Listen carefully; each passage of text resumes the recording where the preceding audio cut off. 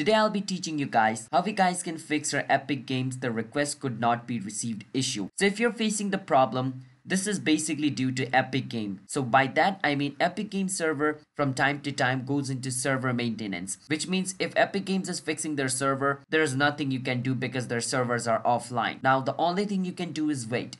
But I can teach you to see or to check if Epic Games server are offline or not. You can just go into Twitter and check Epic Games official page to see if they have tweeted that their servers are offline or not.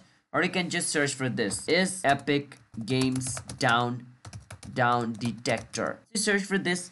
The first option, Epic Games down, click on it. So right now it says user report indicates possible problem at Epic Games Store, which means Epic Game is facing problem, and a lot of players are like, a lot of people are facing problem, which means their server might be down.